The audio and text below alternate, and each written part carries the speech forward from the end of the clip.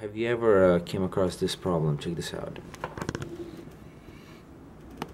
Okay, you click on your Safari, MacSystemAlert.com. They want you to call them to fix your Apple, and let's try getting rid of it.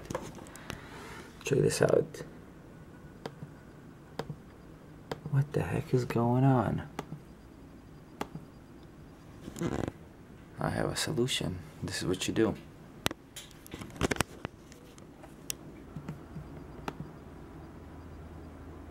You know what?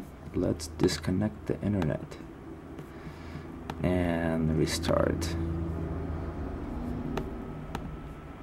Force quit. Safari. Force quit.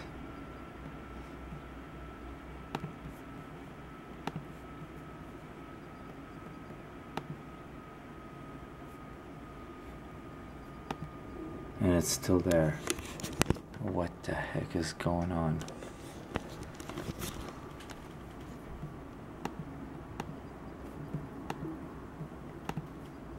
Okay, one more time. I'm gonna try closing this one before it opens.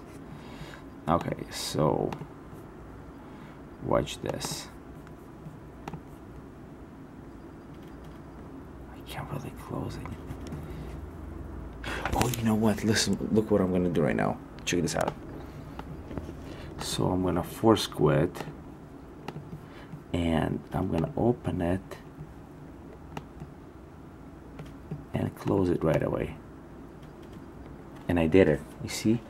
So you open it and you close it right away. Check this out. I think I fixed it. When you open it, you close it right away before that little program loads in or loads up. And then you just turn it off and turn it back on and it works. If you like this video, please subscribe to my channel. I got more stuff.